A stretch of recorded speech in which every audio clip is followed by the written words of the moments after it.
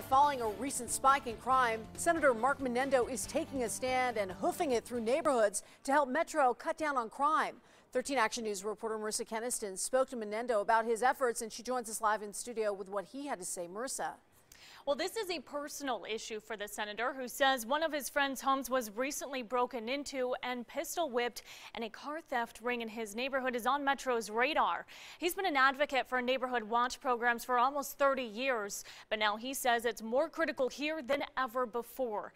Manendo represents a high crime area in the East Valley, and he says he's been canvassing neighborhoods, giving people this packet, telling them to get involved in their neighborhood watch programs. He says there's been a lot of talk about violent crime like the homicide rate in the valley, but he says the smaller crimes is what is important to community safety, and he says he knows from personal experience that neighborhood watch programs work.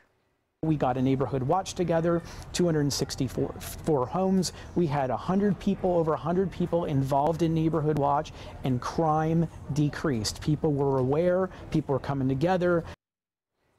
Senator Manendo says he hopes his outreach and neighborhood watch programs can work as a partnership with Metro since they are so short-staffed. Marissa Keniston, 13 Action News.